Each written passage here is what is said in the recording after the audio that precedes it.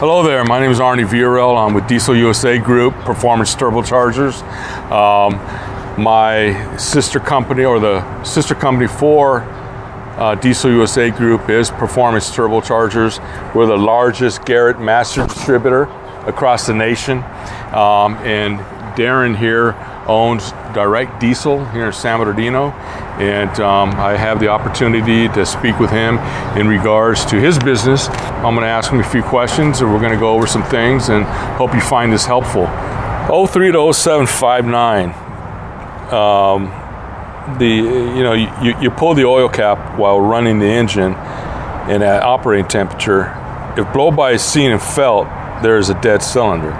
I would say that's true. Kind of the kind of test we do. I mean, you can actually do a test if you check it. You don't have to buy expensive tools.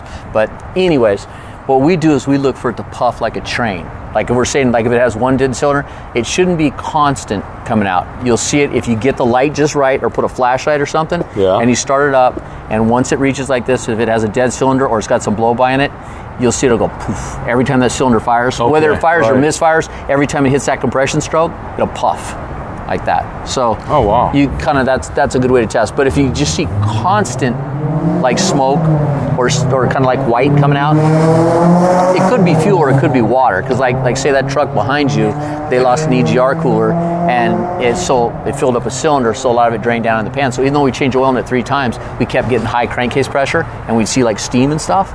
But we knew it's just because there's water in the system, you know what I mean? So basically we just took the crankcase filter off, took the dipstick out of it, and just let it run for a couple hours to get any water vapors, you know, so you could be misled. Do you see what I'm saying? Like if there's water in the crankcase or something, even water, because in a lot of the systems they're trapped. So the water stays in there continually, like making rain, right? It drops down, and then you start it up, it gets hot. And you know, so if you pulled it off, sometimes you can get fooled by that. And when you see smoke, you got to first determine, do I have a coolant issue? Like, you know, an oil cooler issue or something, or do I have water in the crankcase? But normally, like when I said when they're blow by, it looks just like, you remember the old trains when they go down and it'll just puff like that, and you're like, oh, it's got a dead cylinder. Wow. That's telltale sign most of the time. Bosch Reman diesel fuel injectors. That's you, man. I don't. You know more than me. I just buy OE parts, and I call people like you and say, what do I do? I've got to say, Bosch Reman fuel injectors are the best on the market. I think they are. It's what we buy. They're expensive, right? But they're the top of the line. You don't want to go to your local, fuel injector place, man. You're going to spend more money in the long run. Just replace it with a good Bosch fuel injector Reman.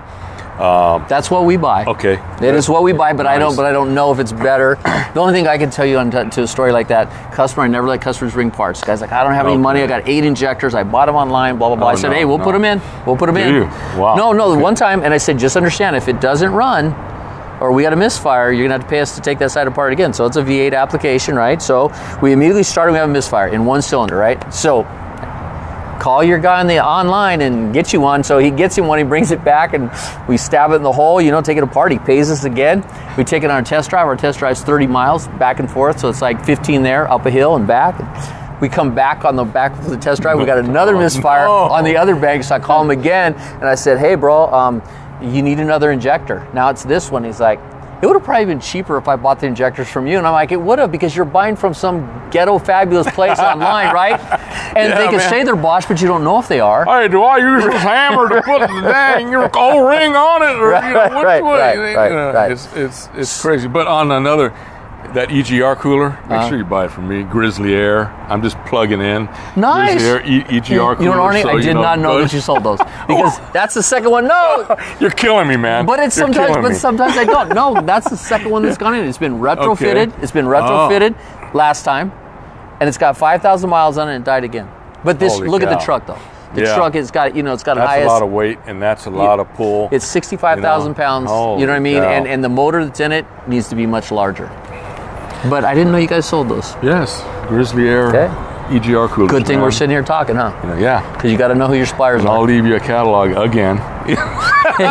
No, but I'm not going to read that. You have to pay attention. It's almost like one time when I was an adult, so my teeth were all jacked up, so I went to go get braces. So then I got my braces put on. I go back to my dentist. I'm 30 years old. And he goes, who put your braces on? And I said, Dr. Simus or whatever. And he's like, oh, that's great. He goes, Did you know that we do braces? We do orthodontic, or however you say that word, right? We do that work. And I said, no, I didn't know you did that kind of work here. And he goes, that's a problem.